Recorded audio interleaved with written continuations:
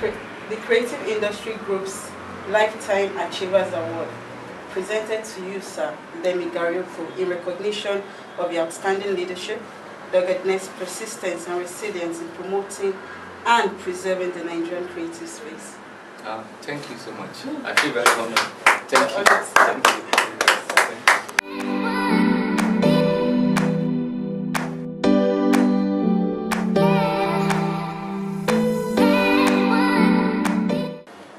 Yeah, I feel very happy.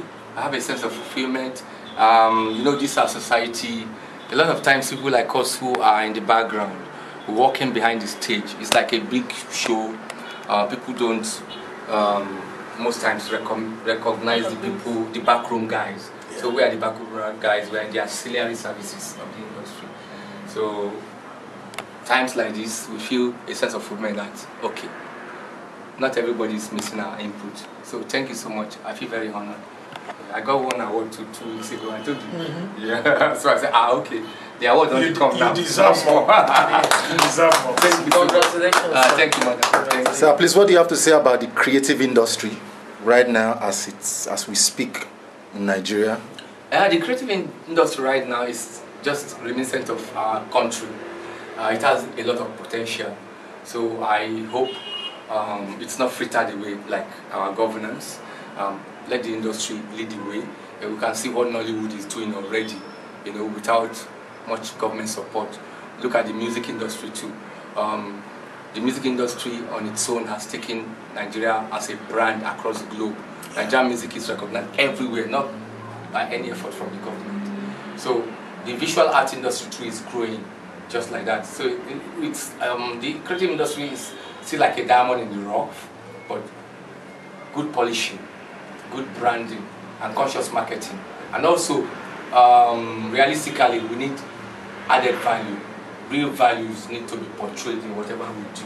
Whatever we find with our hands and heart and soul to do, we need to portray, you know, good values. Okay, so just a quick one. The Creative Industry Group has been able to, within a short time, open a scheme, a welfare scheme, open an insurance scheme. Also, there's a Pacific Estate in the making, 4 already on ground, 4. Those in the creative industry to be able to own their own properties with ease, and the CIG, so many other projects already on ground. What would you say to an organization that's just coming up, that is putting all these structures together? All these are sounding very commendable, but in Nigeria, I've gotten so used to sound bites. So I would love to see in reality.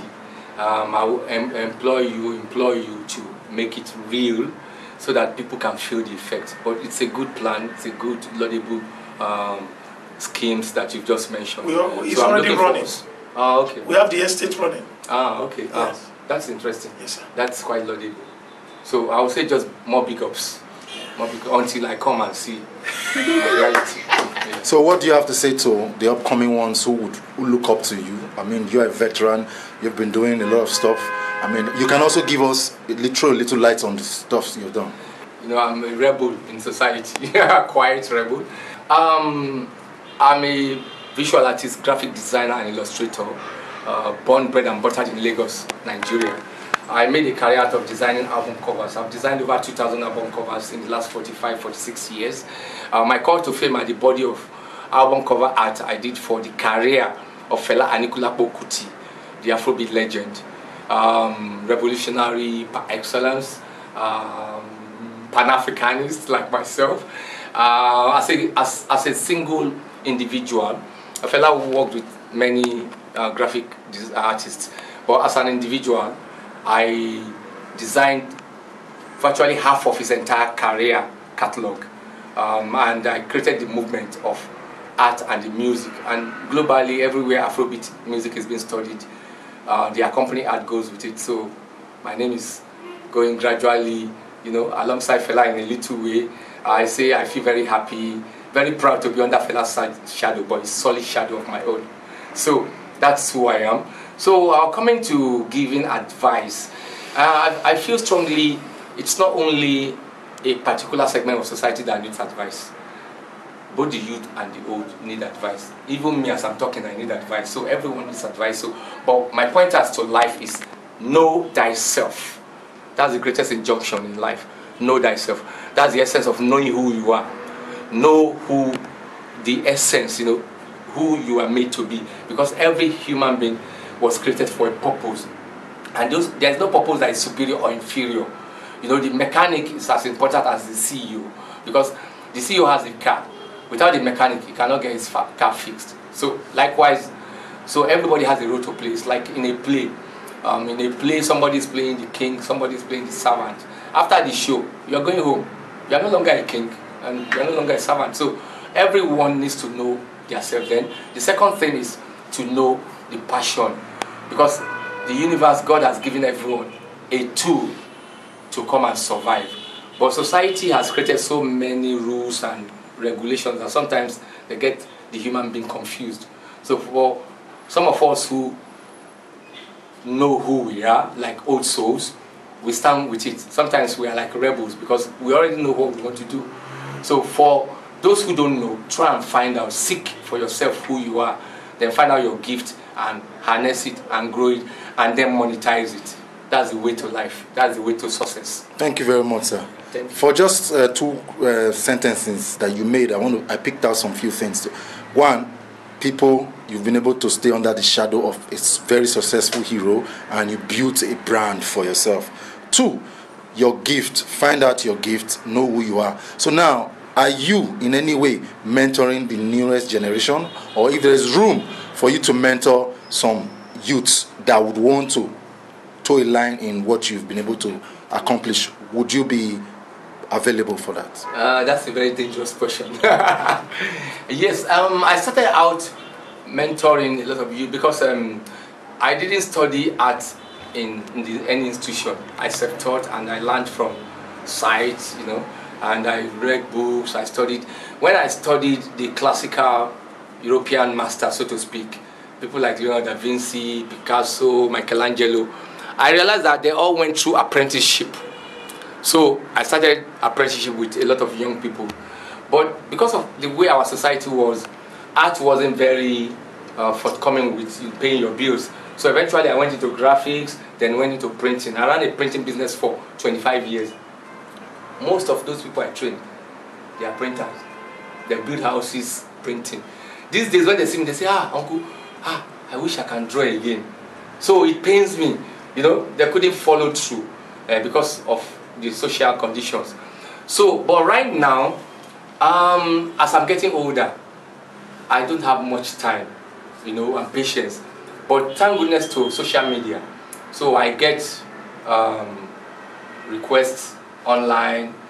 I get people come, invite them, we talk, I tell them my story, show them things, and that's that. And the people who are into visual arts, so I give them the opportunity, liberty to come, show me what they are doing. I give them pointers. That's basically how I do. Because that's working for my lifestyle. I ran my printing business. I had a lot of people I employed, young people and all that. The interesting thing about the recent generation, these millennials, is I don't even know. They are too eager for money, making money. So sometimes, if you are not careful, they short circuit you and your claims. It has happened to me. It has happened to my mechanic that I had like over 30 years ago. Recently, I saw him. He said he's still doing it.